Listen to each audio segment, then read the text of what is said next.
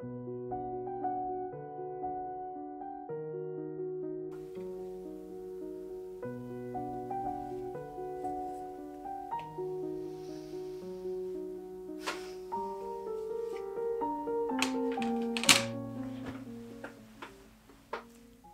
friends and welcome to my channel. Victorian mourning wear and mourning rituals never cease to fascinate us. They frequently show up in horror movies and period dramas, often colored with gothic fantasy. But what were the rules and how did people mourn up north here in Finland? Firstly, I must admit that I'm not an expert in this subject, and with a couple of days of research, this is what I could find out. As the customs in Finland were often regional and class-related and changed along the centuries, it is hard to find any generalizations. But I hope this video gives a sort of glimpse into Finnish mourning in the 19th century, and if you are interested, you can use the links in the descriptions to find out more. The earliest known examples of black mourning clothing are from ancient Rome. For a long time, black garments that required a lot of processing to get the dark color were only worn by the aristocracy. Similarly, the mourning dress was worn by aristocracy only, and there were even sumptuary laws forbidding lower classes from wearing black. Like with many other customs and fashions, the lower classes started gradually mimicking the upper classes. In 1734, Swedish law, Finland was part of Sweden at that point, stated that a widow's mourning period was 1 year, during which she couldn't remarry. For the widowers, the mourning period was half of that. During the Victorian times, the mourning customs developed into an art form. After losing Prince Albert, Queen Victoria of Britain went into mourning for the rest of her life. This led to the popularization of mourning wear and strict mourning etiquette. Although the rules weren't written into laws and there were different opinions on how the mourning should proceed, following the mourning customs showed decency and was very important to the Victorians. Mourning warehouses offered ready-made mourning garments, accessories, stationery, whatever one could need during this period. The poorer were forced to borrow garments or dye their garments black. In Finland, the mourning customs were a bit less strict, but there were many similarities. People draped their house in white or sometimes in black. Women wore black or grey clothes with white collars and aprons. They also switched their bright silk caps into black ones and switched the lace under them into white cloth. Those that couldn't afford silk caps wore black or white scarves on their head. In eastern Finland, married Orthodox Christian women wore a cap called sorokka. A typical sorokka was decorated with bright red embroidery. When mourning, the women donned a special mourning sorokka that was decorated with dark blue, brown, green and white. As far as I know, mourning veils were not a thing among common folk. The upper classes followed European fashions and donned black dresses made out of non-reflective silk or bombazine and decorated with crepe. If worn, mourning jewelry was made out of jet or cheaper ebonite. Jewelry made out of deceased person's hair was a popular way to keep part of the loved one close. Although hair jewelry was also made out of living people's hair, so not all hair containing jewelry pieces are mourning related. Outside, women wore mourning bonnets, hats or caps with a black veil that was made out of crepe, a stiff, non-reflective silk fabric. During the first few months of mourning, the veil covered the face, but was later fastened to the bonnet so that it hung at the back only. To make the veil, I bought a very cheap remnant of dark blue silk chiffon. It wasn't black, but I knew I could always dye it black. I first boiled some water and then mixed the black dye in.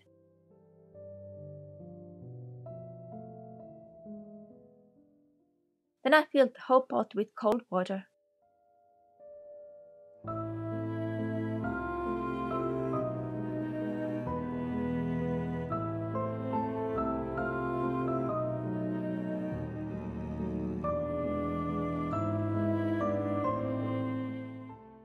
It is recommended to add a bit of vinegar if you are dyeing silk.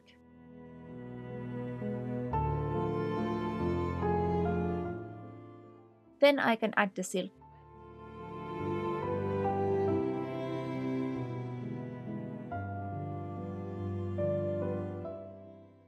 After that, it is just slow heating and mixing and then slow cooling.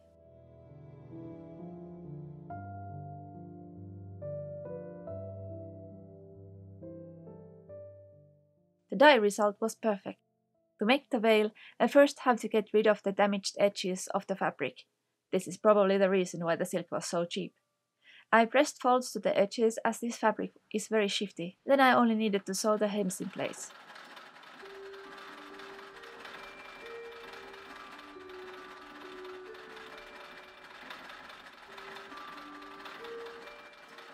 For the hat, I started with a cheap vintage style hat that I found in a flea market.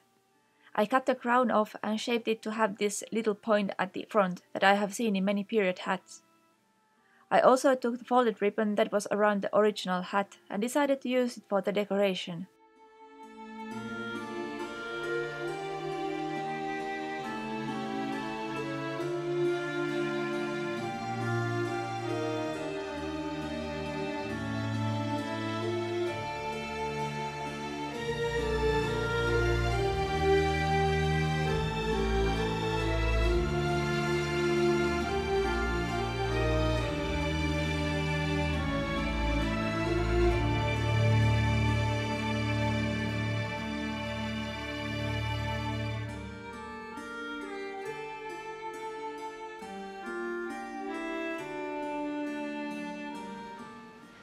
These black flowers also came with the original hat. If I so wanted, I could pin them to the hat or my hair.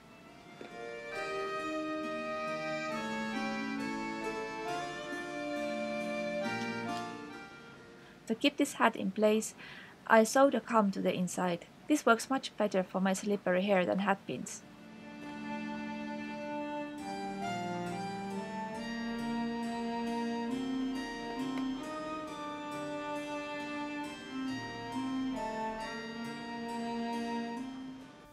White mourning garments and accessories like handkerchiefs were trimmed with black.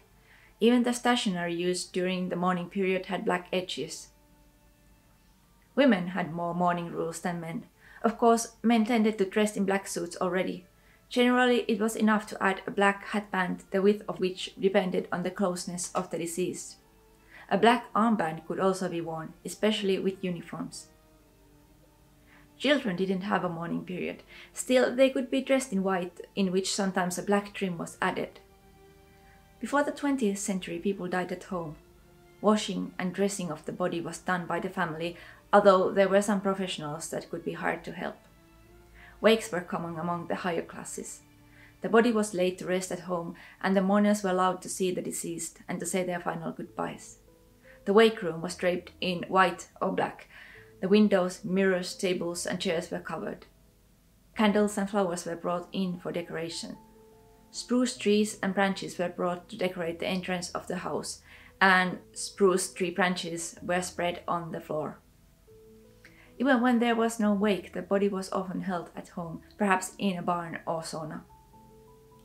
Funerals used to be the biggest celebration a person had in their life, or, well, death, during the 17th century. Families even went into debt in order to provide the most lavish funeral they possibly could. During the 18th century, the funerals developed into more private occasions, but towards the end of the 19th century, big funerals grew in popularity. Funeral proceedings were grand. The proceedings started at the family house. In the biggest funerals, the crowd of mourners was divided in groups led by a mourning marshal carrying a mourning rod covered with somber cloth. The marshal's job was to lead each party. In the countryside, the journey to the graveyard was sometimes long, and the funeral party was forced to stop for rest. At the rest place, a tree was chosen, and the branches were chopped off, and the bark was removed from one area. The initials of the deceased and the date was carved into the tree that was called karsikko.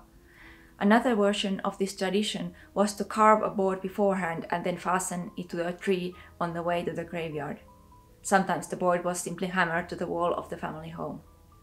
It was believed that the soul of the deceased might try to come back to haunt the family, but that when seeing karsikko, the soul understood that they were now dead and turned back.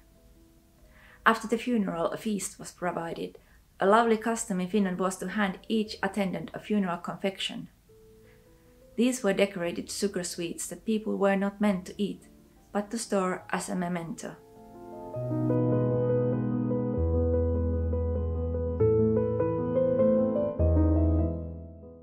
I had this other piece of black wool fabric that I didn't need for the dress. This was just perfect amount to make a pretty cape. I took the pattern from Gordon's turn-of-the-century fashion patterns and tailoring techniques. Basically, it's just a 3/4 circle. I divided the length in 3 parts to make 3 layers.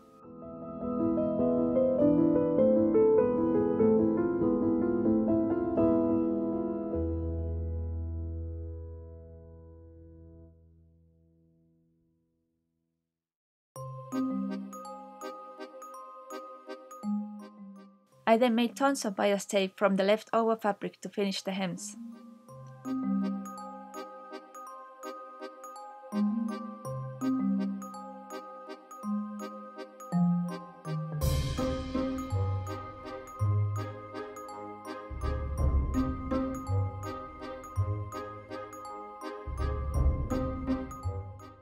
Here are all the 3 layers.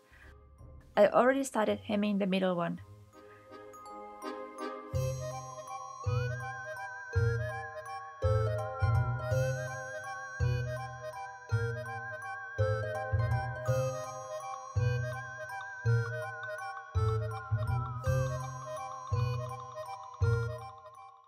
I sewed the bias tape to the right side.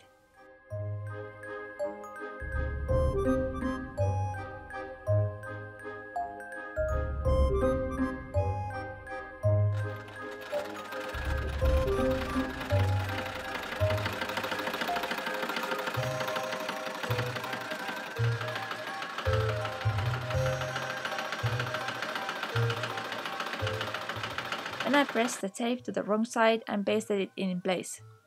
I finished the hem with a machine.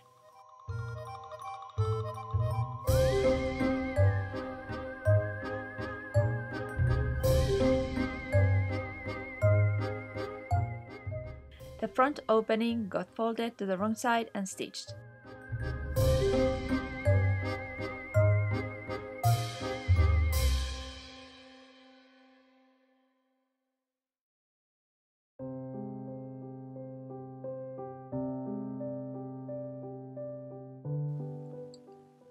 Before finishing the neckline, I pasted all the layers together.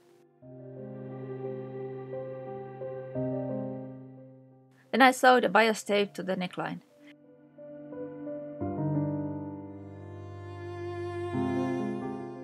I notched the neckline seam allowance, turned the bias tape evenly over the edge and finished by hand. Then it was time to add some decoration. I still had lots of that looped soutache, so I added that over the stitching lines at the hem. I didn't have a good pressure foot for this in my Singer, so I had to switch over to my modern machine.